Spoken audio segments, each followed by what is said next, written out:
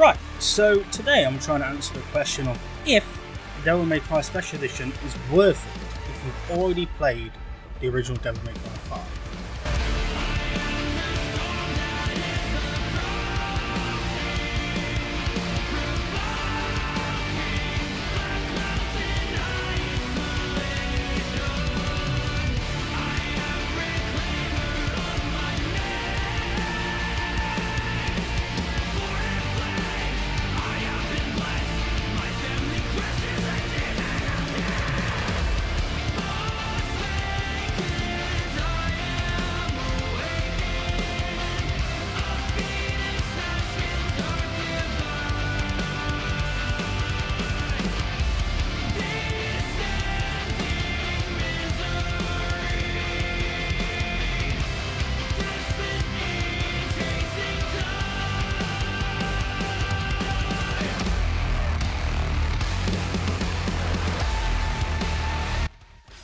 Now, the first thing I think the biggest thing about the Special Edition is it has playable Virgil. Now, the Virgil campaign is structured very similar in how it has been in the past. The only major differences to the actual story of the game is the intro cutscene and the outro cutscene. And Virgil doesn't really get to experience the story, so I would recommend playing through the first original campaign where you take control of Dante, Nero and V to experience the actual narrative if it is your first time playing. Because with Virgil you don't get any cutscenes, you just jump straight into the original level. So for me, I think if it's your first time playing or you want a refresher, play through the first campaign normally and then play as Virgil. It's not like a major difference in skill.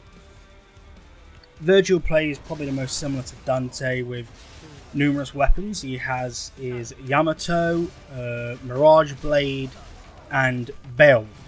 Very similar to Dante's style in how you can switch. The only difference is he doesn't have multiple ranged weapons available to him. I would say Virgil is probably my favourite character to play in Devil May Cry 5. His speed and the combos that you can pull off of him are really fun. And it's going to be very interesting for me to play him on higher difficulties and get to learn more of his combos as I learn more of his skills. I did a pretty rushed playthrough of the Virgil campaign because I did replay the original campaign first. So I think it's very interesting. You do get some extra boss fights that I'm not going to spoil, or variations on boss fights I should say. In regards to the technical aspects, I did play this on PlayStation 5 and I didn't really notice any frame drops, I must say. I'm playing on a 60Hz cap due to the capture card.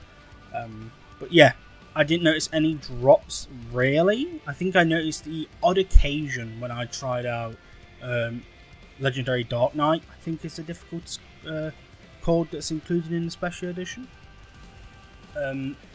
I would say my one criticism with the Special Edition is definitely the original price if you already owned it. I'm still not a big fan of that, but it's something that I think we're just going to have to live with now that we're across two different console generations. With it being, I'm going on British pounds by the way, with it being around £35 at launch, I didn't really go for it at the time, but I picked it up for £10 on sale on the PlayStation Store, so I imagine that will come out at the mean average price now on sale, and for that price I think it's a steal. The quality of the game that you get, the replayability from it when you take in the secrets, the outfits that you can get on playing on different difficulties, the